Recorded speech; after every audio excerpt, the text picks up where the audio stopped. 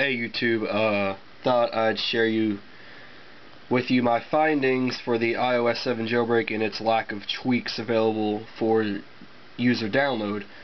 A lot of people jailbreak for Winterboard, you know, the theming platform available over Cydia by Jay Freeman. However, the evaders did not give Jay Freeman enough time to update the mobile substrate or Winterboard for 64-bit devices or even iOS 7 in general.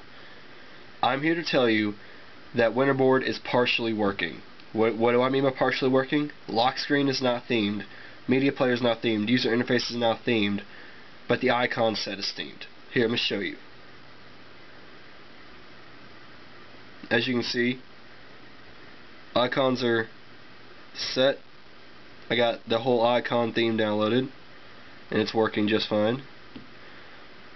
Another good thing to have on iOS 7 is the springboard settings, so you can change whatever you want. Like, as you can see, I changed it to be a iOS 6 like little screen dim there.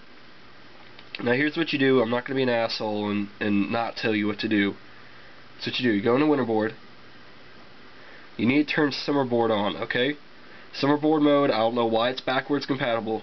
I don't know why we're going back in time here, but it works. It works. Watch, I'll even do it myself in a reboot. Turn it off here. Respring.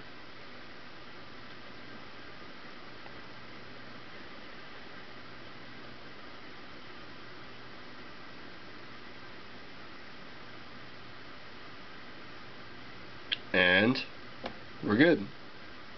Alright, thanks for watching. I hope you have fun with this, and I'll come up with some more tweak videos later to show you guys what else is working with the iOS 7.0.4 platform.